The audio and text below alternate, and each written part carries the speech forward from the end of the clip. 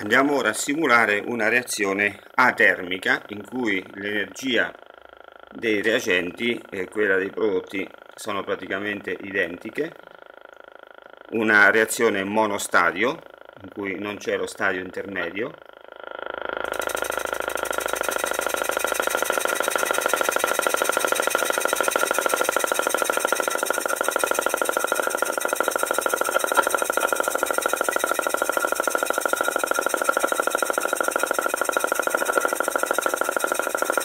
Mettiamo alla temperatura medio-alta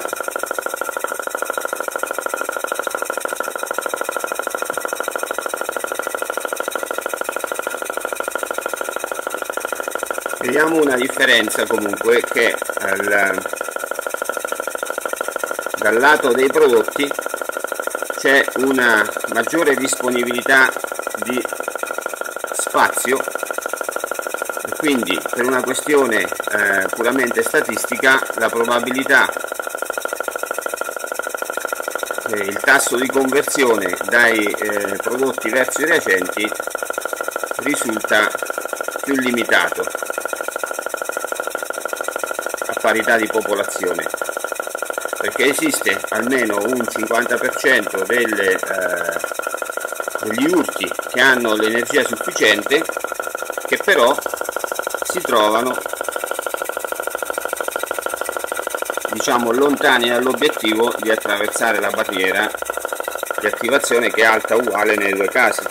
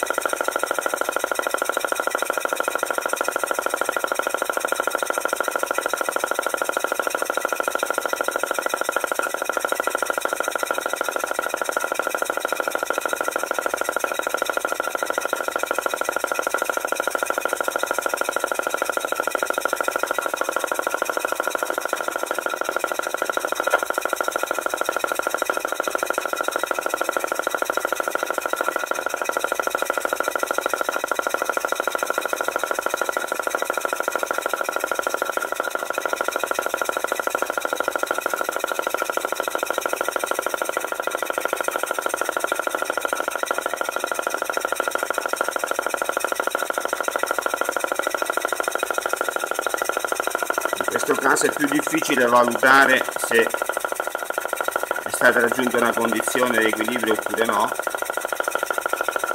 oppure se ci sono appunto cambiamenti lenti.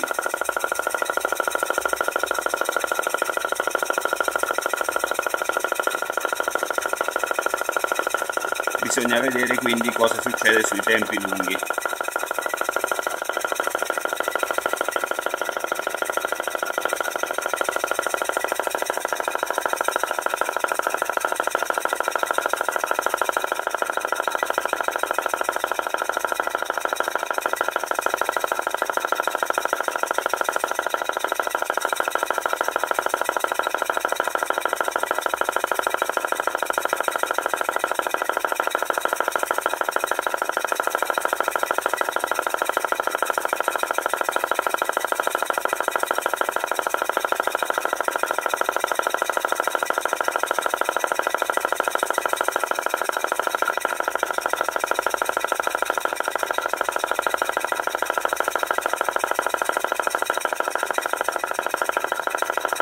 Ormai la situazione sembra essere stazionaria.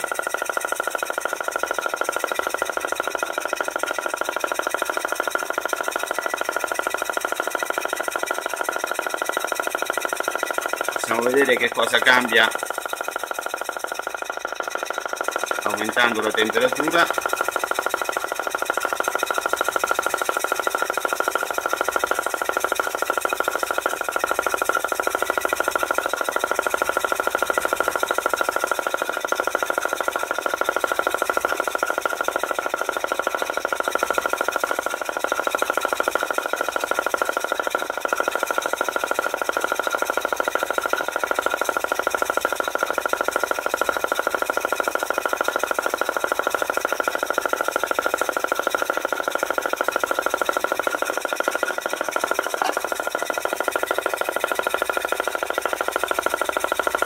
Aumentando la temperatura la situazione è diventata più uniforme, c'è abbastanza energia e quello che otteniamo sembra essere un gas di particelle,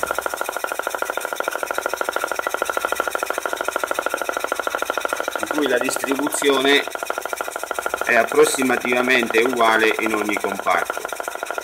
Per cui abbiamo una trasformazione a temperatura abbastanza alta, abbiamo una trasformazione in cui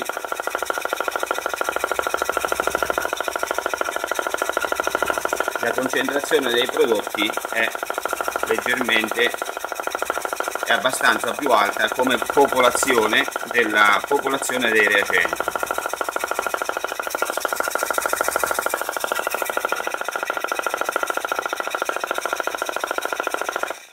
Possiamo valutarla in questo modo, sommando i due comparti di destra otteniamo qualcosa che sembra essere di più del comparto di sinistra.